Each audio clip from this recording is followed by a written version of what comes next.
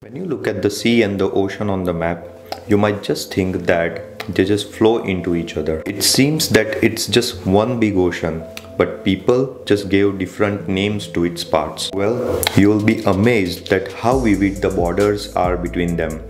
The borders between the Pacific and the Atlantic Ocean is a line that separates two worlds. It looks as if two oceans meet at an invisible wall that doesn't let them flow into each other or mix their water. But why on earth that happens? Let's find out more onto the fact.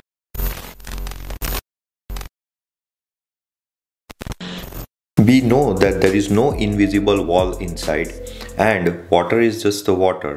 But what interferes them mixing together? One can see by their color that they are far from being the same. The border between two water bodies with different physical and biological characteristics are known as oceanoclines. There are several types of oceanoclines, like the pycnocline, where there is a difference between water density. There is also thermocline, where there is difference between water temperature.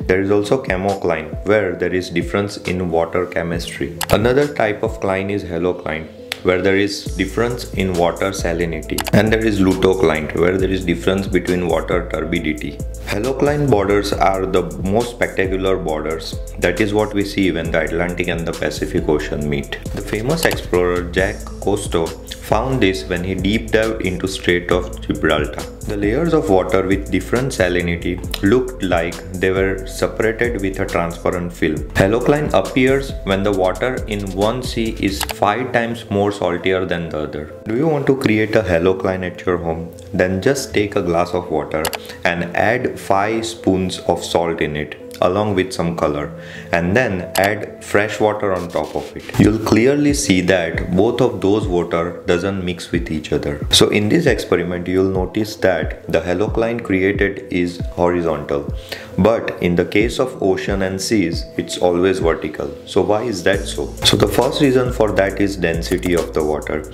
So the density of the water is not considerably different that they could go on top of each other. The second reason is inertia.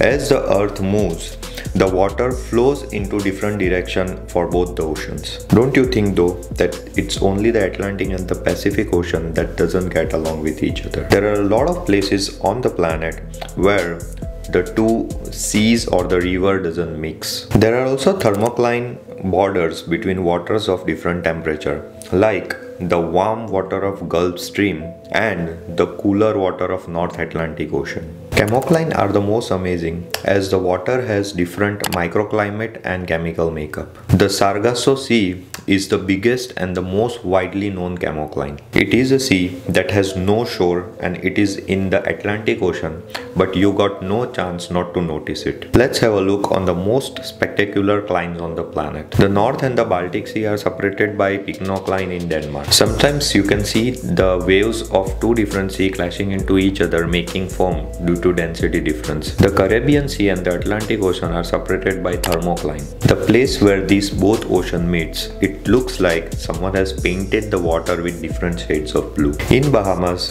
when both of these water meet, the Caribbean Sea water is turquoise and the Atlantic Ocean water is dark blue. We have many more such examples where the water doesn't mix with each other, and those list you can see on the screen.